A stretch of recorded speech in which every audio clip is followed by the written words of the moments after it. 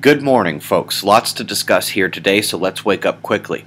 First, the southern filaments held true while facing Earth, but one destabilized as it began departing yesterday.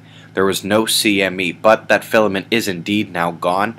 It began the day as calm as it and the others had crested this week, but a surge dropped the plasma back down to the star through a connection point so no Hyder flare was produced.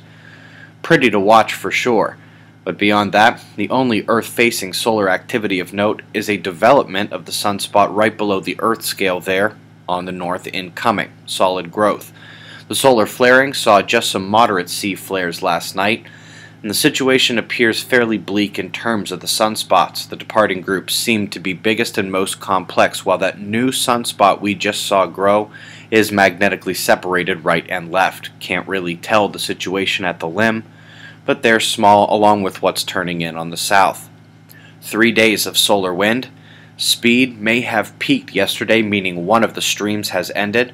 We will await others while the electrons get back up off the floor and our shield brushes its shoulders off from the storm yesterday. Coronal holes. Dark. The equatorial portion heading for center disk is part of the northern positive opening. Its power has been in a bit of flux, and this morning it is only moderate at best. Let's go to SOHO because we have a rare northern sun-diving comet on our hands. SOHO is missing data as usual, so the video jumps, but you'll see the comet much closer to the sun here. This will come in today right at the departing sunspot groups and will be something to watch for sure. Top quakes of the last day include one above average in the Caribbean. Anything over magnitude 4 here, you're getting significant. Also, the northwest and up the Canadian coastline saw some increased seismicity, but nothing major.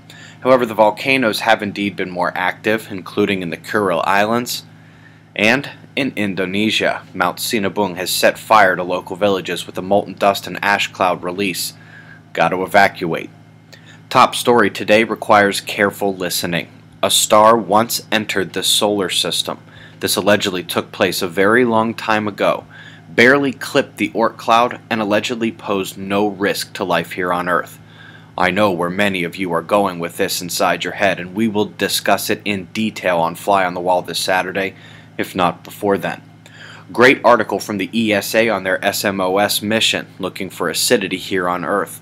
The article is as good as the pictures, folks.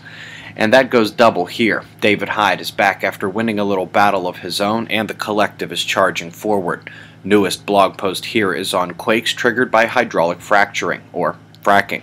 It is well researched, cited, and a great piece in general. And by the way, if you haven't seen the daily news button up at the top of the blog page, I'd check that out. Last bit of news.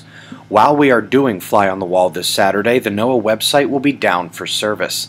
They claim that they will be on standby in case of major space weather events, but just be advised of the planned shutdown this weekend. Coming to Australia, 2 cyclones remain, with the first one making landfall in the north, and the second creeping onto Queensland coastlines with an eye to curl and chill out for a while. Meanwhile, New Zealand is kind of in a funky situation with opposing concentric wind flows away from it. Don't think I've ever seen that before. They'll join the cyclone zones on precipitation watch tonight.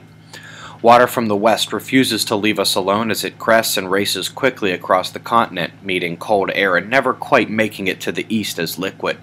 Waking up in Louisville this morning, it's negative numbers, and if you heard about the 6-hour standstill on I-65 yesterday, yeah, we were in it.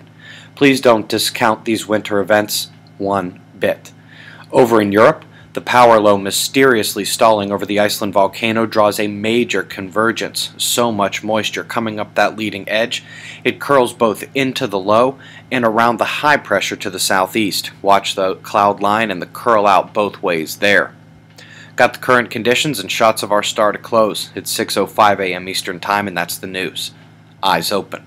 No fear. Be safe, everyone.